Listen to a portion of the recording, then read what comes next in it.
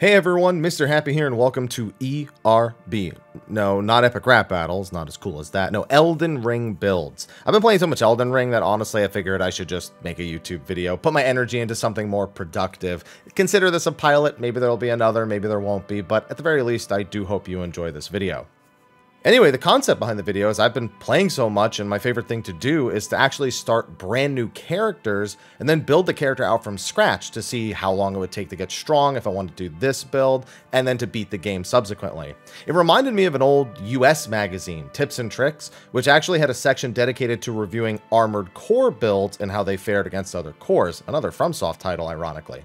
So I thought, hey, I guess I'll kind of do the same thing here, starting with some builds that I've played. For this video, I'll be looking at a typical bow build. Now, bows don't always have the greatest rep in FromSoft games, especially not Soulsborne's, but Elden Ring really elevated the gameplay, so much so that by the time I completed the game and beat every boss with bows, I never really felt weak, even if I wasn't utilizing their full potential, and that's a good sign. For the build I used, I'm really just looking to carry around one great bow and one long or short bow.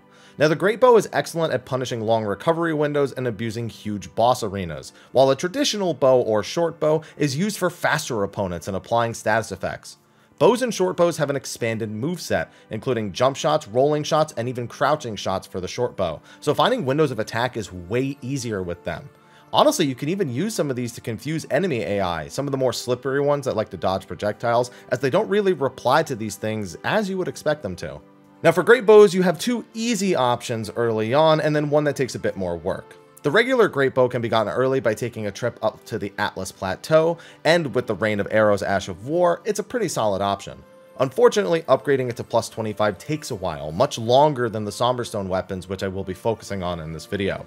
Now the Golem Great Bow you can farm from any of the golems that have a large bow. Most people would go to Caelid near the Great Jar early on, but its Ash of War can't be changed, and from what I can see, the through and through Ash of War doesn't seem to be working properly. I just couldn't ever get it to activate or take my MP no matter what I did, so not really sure what's going on there. Now the bow I went with was the most obvious one, the Lion Great Bow. This is a remembrance weapon from the Star Scourge Remembrance, and its action is basically the same as Rain of Arrows. You'll always use this with Radahn's arrows, which have a steep cost of 800 runes per arrow, but they're well worth every shot, as long as you don't miss. Radahn's rain on a medium to large sized enemy when they are stationary is massive, and the regular shot can hit from very long distances and even knock high poise opponents off balance, such as the ever so frustrating Crucible Knights. Now for the traditional bow, you also have a lot of options, but I landed on the Black Bow, which is easily upgraded with Somber Stones, has decent stats, and possesses the Barrage skill, which we will abuse on quite a few bosses. If you're wondering about a crossbow as well, I didn't use them, but I'd probably go with the Pulley Crossbow. You can get it really early on, and it's basically a semi-automatic, so it's nice if you want something a little different. Now for arrows, serpent arrows are definitely going to be the standard. You can buy as many as you want from them from the merchant in Western Dragonsboro and Caelid for 120 runes apiece, and they do apply heavy poison. However, expect to make a variety of arrows throughout the game, including blood arrows, cold arrows, sleep arrows, and a few rot arrows. Unfortunately, the methods of obtaining materials for rot arrows are not too generous, so only use these on bosses that are susceptible to rot and specifically ones that frustrate you. With the weapons done, the armor isn't really anything too special. I just went for the glam with the Radahn set, which worked fine, but if you want to use some strength or dexterity improving headpieces or any of the other special armor, feel free. The white mask is nice if you're using blood arrows more for the attack boost, or maybe one of the dexterity headpieces. You could also maybe use the body piece that makes it harder to detect you, but me, I just went with Fashion Ring. For talismans, there are two essentials and the rest are at your discretion. Number one is the Arrow Sting Talisman. This can be found atop the tower right next to the impassable Great Bridge Grace in southern Caelid. This just makes your arrows hit stronger. Of course you're going to want this. The Arrow's Reach Talisman is also great, as it allows you to better abuse large boss arenas and even just casually snipe enemies while exploring from further away. This you can grab right at the start of the game. Go up the hill past Stormgate, turn left when you reach the gold tree, and enter the tower that was hanging over the entrance to Stormgate. There's some enemies in the way, but get past them and open the chest to grab this talisman. If you're in a small arena, consider replacing this with something else, but if you're in a large arena, you're probably going to want this. For any other talismans, feel free to explore your options. Radagon Sword Seal is an obvious favorite, and if you're abusing any statuses such as Bleed, Poison, or Rot, any of the talismans that boost attack when those things are applied nearby definitely help as well. Equiplo talismans also help a lot early, since wearing all this stuff is actually pretty heavy, especially if you're like me and you went with the very, very heavy Radon set. Erdtree's Favor and an Arsenal Charm are really, really good for this.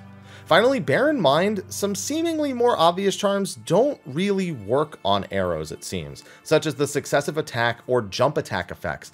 I'm not sure why, but I just couldn't proc any of these, so I guess they just don't work. I also occasionally use an FP increasing talisman. This was because one of the summons I was using in the later part of the game was just a lot of FP, so I needed something to make sure I could summon them at least once at the start of the fight. But if you're using some of the cheaper ones, then that won't be much of an issue. Now finally, what stats are you going to want? Well, fortunately, this is a pretty straightforward build, but it does require a lot of stats to really feel complete. Going deep into strength and dex for damage is a must, but you'll also want between 35 and 40 vigor, and probably between 30 and 35 endurance, depending on your talismans and what armor set you're actually wearing. Early game, to bypass this, wear lighter armor and only wear one of your bows at a time. Don't try to equip both your great bow and something else, because they do weigh a lot, until you can power level through enough to boost your endurance enough. So after I was done recording and editing, I remembered that I didn't mention the Physick, which honestly, there's a reason. There's not really much interesting you can do with it. Yeah, you can buff like strength and dexterity for a bit of damage, but I ended up going with dexterity and the shield from the Opaline Crystal tier. So honestly, you have complete freedom to either go with something that is reactive, defensive, or purely offensive, but there's nothing special for the bow build from this. For the early game, I started as a samurai. Not because it started with a bow either, just I think having the Uchigatana and a decent stat spread early sure is nice. This is the toughest part of the run because the bow is absolutely not competitive early on. We want to maybe grab some smithing stones and upgrade the Uchigatana itself a little bit to get things started. Then we can get the bows and work towards that after a few hours. Fortunately, getting the +9 is pretty easy thanks to all the smithing stones in Liurnia and Limgrave, and +12 is pretty easy over in Caelid.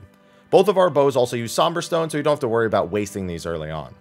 First, get Tauren and then quickly grab the ranged talisman just because, and then we can start our journey to get both of our bows. I always do 3 things at the start of the game unless there's a reason for me not to. I get the left Dectus medallion at Fort Height, the right one from Fort Varath, and then I slay Grail for some early levels, with a gold foul foot preferably.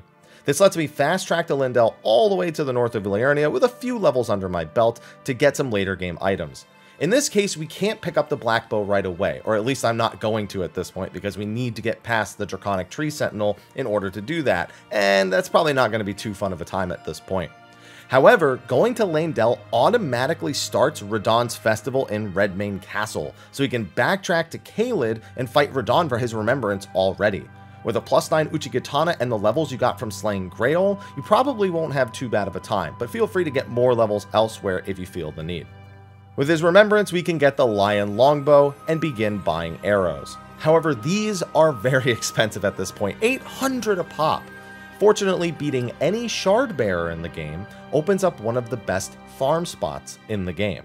As soon as Radon is beaten, go to Roundtable Hold and talk to the Two Fingers. Then head to the Rose Church in Liurnia and start Vare's questline. He'll ask you to invade 3 players in order to progress it.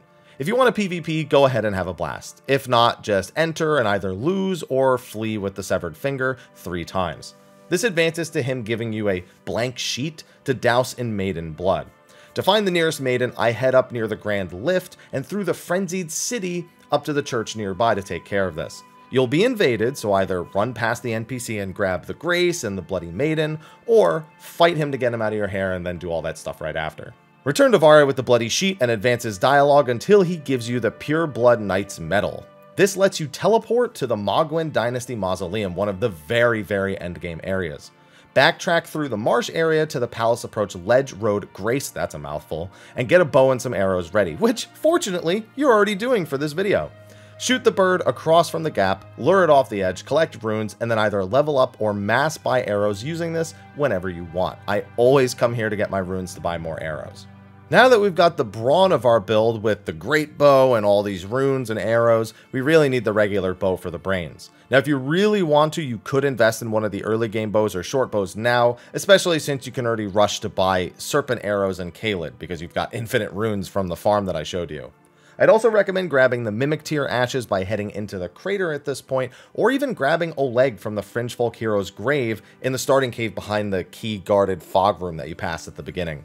These will help you get your footing in fights while you get used to your bow, or buy you time to load up on your great bow shots. With these things, almost all of Limgrave, Liurnia, and whatever's left in Kaled should be at your mercy. So go around, beat all the bosses, get some extra levels, and then we can continue on.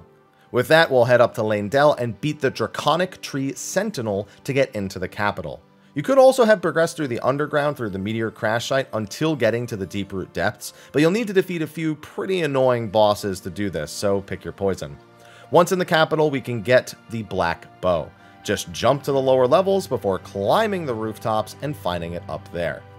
From this point on, your job is simply to abuse status weaknesses with the Black Bow and then hit them for big damage with the Great Bow whenever possible. Just make sure to keep a ready supply of Serpent and Radahn's arrows, while also preparing some specialized status arrows for each boss fight. For example, did you know that the God-Skin bosses are incredibly susceptible to sleep? You can just infinitely sleep them if you're only fighting one, or even just sleep them before preparing a Great Bow attack for big damage. If an enemy is susceptible to bleed, well then abuse bleed arrows and bleed boosting equipment and talismans to get more attack power. Frostbite susceptibility? This lowers enemy damage absorption by 20%, so you should definitely try to apply this if possible. You can only really equip 2 types of arrows at once, including between your great and normal arrows, so you may have to occasionally menu if you want to apply a lot of status effects, and your summons can really help give you the time you need in order to do that, or you just gotta hope that a boss gives you just a few seconds to go through the menus without panicking. But these status arrows just help so much. If an enemy gives you the chance, you can even use Barrage, which is the main reason I picked up the Black Bow in the first place, to lay into them with a ton of arrows and apply the status effects more quickly. Now, if you're being chased by an opponent that is very fast, jump and rolling shots are king. Jump shots even occasionally fool more slippery opponent AI into not dodging as frequently, and are a relatively low stamina means of accessing both mobility and damage. If an opponent is large or the arena is massive, throw on the range talisman and make them pay for teleporting away from you. Or just look for a window to blow something up with Radahn's Rain, like this clip.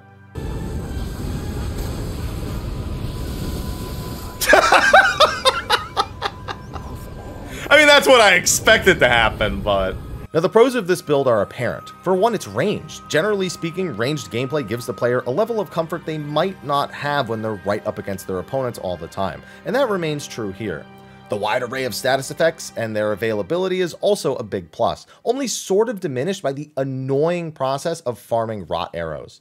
But all the other statuses you'll be able to get are much easier to obtain en masse. Finally, the Great Bow makes some of the more annoying opponents in the game way more manageable, especially the heavier opponents, like I mentioned earlier, the Crucible Knights, which are actually staggered by Radahn's arrows most of the time. The cons, however, are also apparent. Needing a steady supply of arrows can be tedious, especially when you want a bunch of different ones. It also has a really tough early game, as the good bows and great bows just come from tough fights or later areas, so you may be less bowful early on, I guess. The commitment of the slower Great Bow is also a bit tough to get used to, and Radahn's Rain is not the most accurate. If they move even a little bit, or they're a little, I guess kind of squiggly and squirmy and whatnot, even if they're kind of large, they can sometimes just get away from it, and it's kind of annoying. Finally, the late game makes for a much more creative solution requirement, because some bosses are either too fast to use the Great Bow efficiently, or too beefy to feel good about the sheer number of arrows it's going to take to kill them. This is why abusing status effects or windows of opportunity are key. You might cheese a few bosses, but it's not going to be a build that completely overwhelms the entire game. I think that's a pretty fair experience and a good example of decent balancing for the bow build.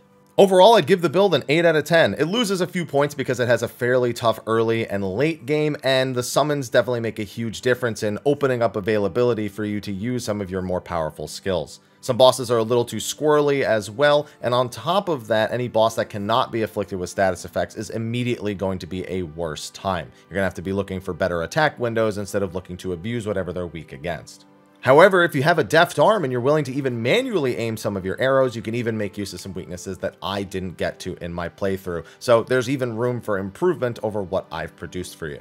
Anyway, that's going to be a wrap for, again, the supposed pilot of this Elden Ring build style video. If you enjoyed it, be sure to like, favorite, subscribe, and share. And if you have a recommendation for a build that you played through the game, I'm willing to take some submissions in the comment section of the video below. I'll build it from scratch and see how a new player would technically go about it on a new character. Anyway, thanks for watching, and until next time, take care.